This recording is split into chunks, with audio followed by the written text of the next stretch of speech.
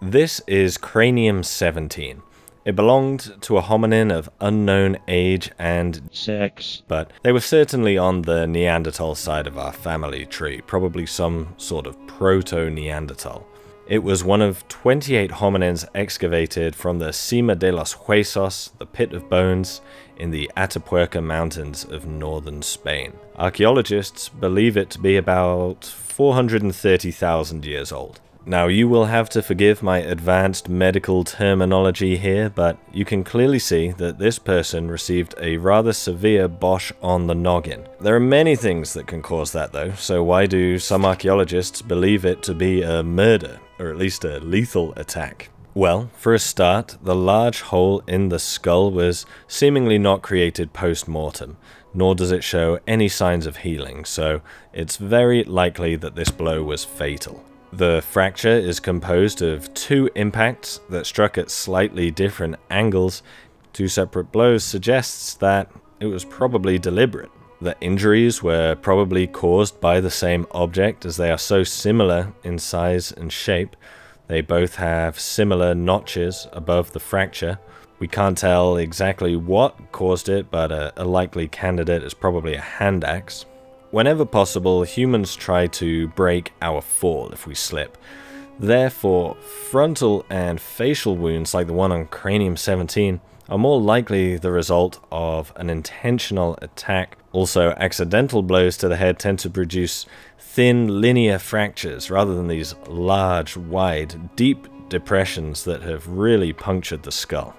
Most people are right-handed. As a result, deliberate injuries are more common on the left-hand side of the face, which is exactly where the owner of Cranium 17 was struck. Interestingly, the other hominins at the Cima show signs of right-handedness. Whether these early Neanderthals thought of killing another human as more significant than killing another animal, I don't know. I don't think we can answer that. I personally believe that they would have, but that's just my own personal speculation. Now obviously, we weren't there. I wasn't there.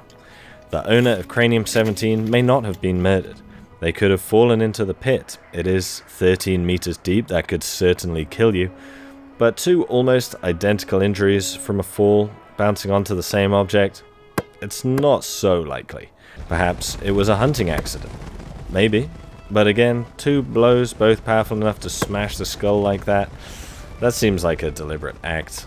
It is certainly not likely that this person could have done that to themselves, whether deliberately or accidentally.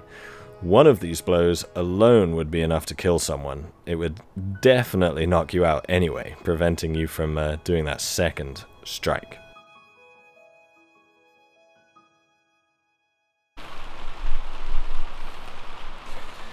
Hey everyone. Was the owner of Cranium 17 murdered? I don't know.